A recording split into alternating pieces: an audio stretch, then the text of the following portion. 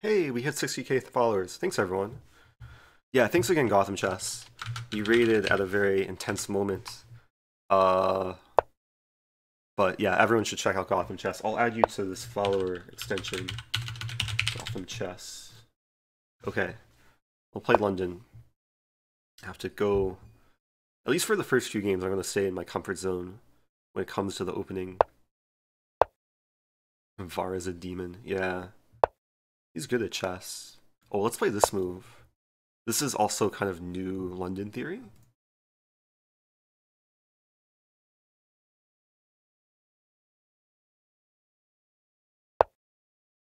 Yeah, Queen F3 is like, it's kind of becoming more trendy recently, but even strong players don't entirely know about it. The idea is to make black commit to this or this. Now I'm gonna go for the kingside attack. If I win one game against Var, I'll be happy. Because he's the type of player who can probably like beat me 10 in a row. But okay, the first game, it's a sign we're gonna have some fights. Wow, it's Orion Arrow gifting subs. Thanks so much. Orion Arrow gifting subs to Cabaju, Montresor64, Anna Cabana, Ith46, and Yash numbers. Really appreciate that. Play A3 here. The problem is takes C4 is kind of... Oh, C4, I can take it. We can't play C4. Yeah, I'll play A3. Oh, there's a dog outside the window. That's barking. I don't know if people hear, though. I've tried to fix my mic so it's not having so much background noise. Anyway, okay, we should focus on the chess. I have a time advantage. Had some nice kind of opening, exotic opening preparation. I think I have to take this. I'll go for Queen G3 with a battery.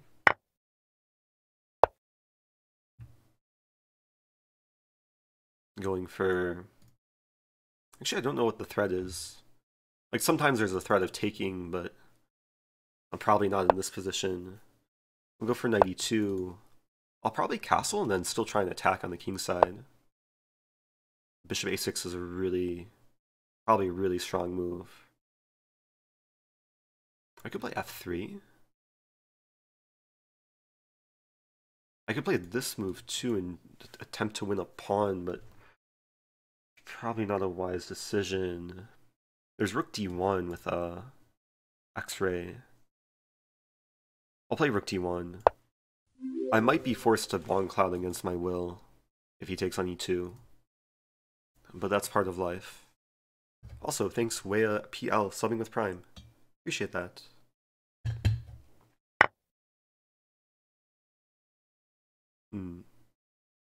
That's interesting. I want to take with rook, but then my pawns are in shambles. I could take with pawn.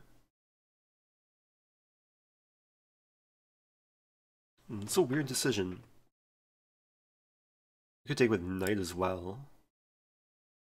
I'm just worried about the c-file.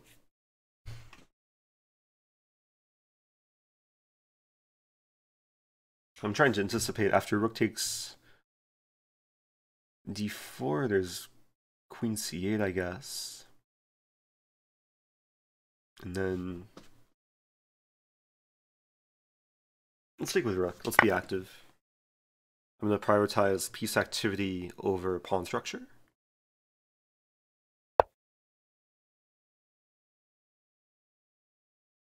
Maybe now f3.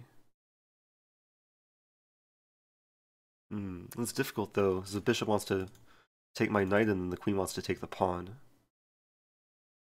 And c4 doesn't really help.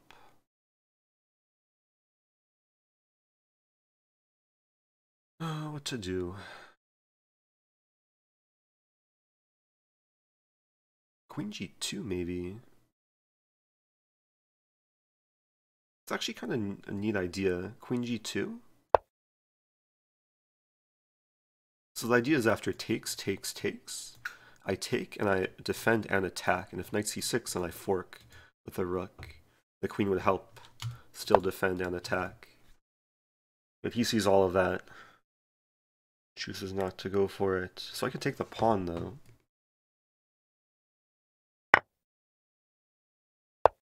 Not my time. Maybe f3.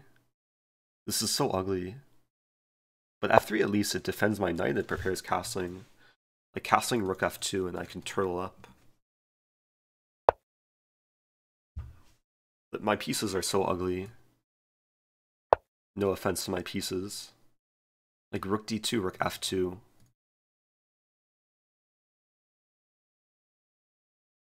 Like the rook doesn't belong in e4. My queen doesn't belong on g2. At least, oh, there's this move and this move. And my time. I mean, rook d4 is probably the most logical. I'm up a pawn. That's like the one good thing about this situation. Probably not for long, though. Okay, if it takes, then I can maybe fix the structure. But that's not happening. Ah, my other pawn.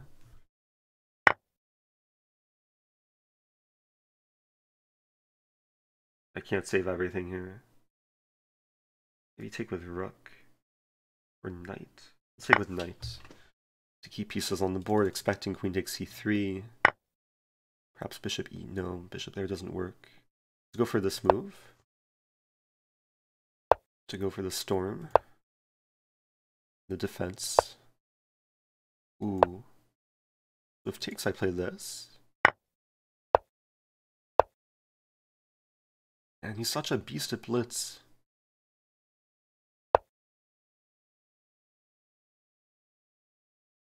There goes my bishop.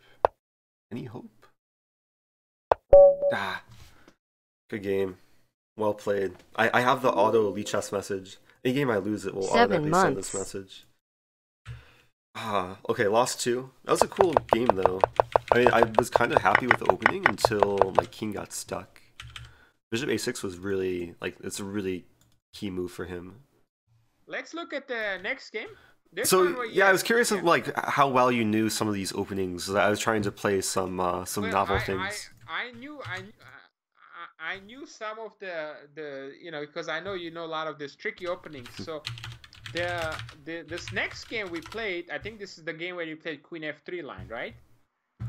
Yes, yeah, the Queen F3. Yeah, this was actually played by my student against me. Oh. And he might have seen it from your streams. One of my new students, R. Frankel.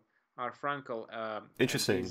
Yeah, so he played against me this, and first I didn't know anything about it. Then I looked at it, and I realized that there were games played in this with Shimanov and a few other grandmasters. Yeah, it gained popularity, I think, towards the end of last year.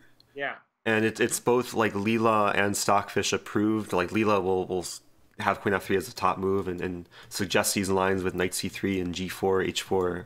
Yeah. So yeah, my friend who is watching and he confirmed that he saw this idea from your stream. Oh, so okay. Yeah. So he might be a follower or a subscriber too. Yeah. Right, so Queen F3. So I think I have to play D5. So there's two moves. There's D5 and there's Knight C6. Yeah, Knight and C6. Yeah. If I ever play this in Bullet, sometimes people will pre-move Bishop B7, so it's an added bonus. It works great, yeah.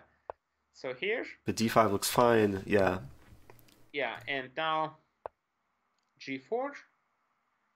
So where somehow it went really really nice for me. Where do you think you might have slipped? You might have slipped a little bit here.